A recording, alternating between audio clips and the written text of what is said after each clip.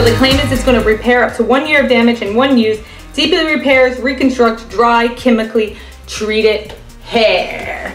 And if this is not, this is like the best time to do this review. I literally just biked in the sun for about 4 hours and my hair has been in the sun and it is so gross. Wind, sun, dry, and you all guys are hold up. Grossness, grossness. Woo. So let's go ahead.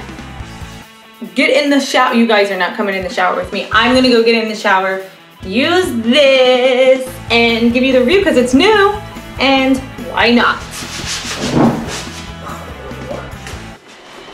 Oh, here is the after. Woo. First I wanna say, ooh, let me grab it. The first thing I'm going to say about this product is when you open it for the first time and you smell it, the smell smells like a really sweet, piece of candy. The smell on it, 100%. I do believe they went a little overboard on the advertising. It does not repair up to 1 year. I'm gonna say maybe 15 days. Let me give you that. I did leave this in my hair for 8 minutes, and I didn't really notice. I didn't really notice an extra thickness to my hair like I do with some products. It still feels like it normally does.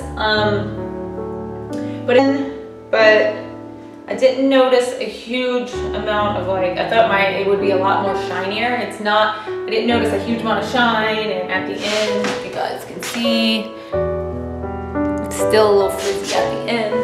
I did only use it once for 8 minutes, so who knows, maybe you gotta use it more than once, but they said 1 use, so liar, liar, pants on fire. But yeah, it's a great product for softening the hair, so if that's what you're looking for, go for it. But if you are burnt, fried, and frizzed, I would say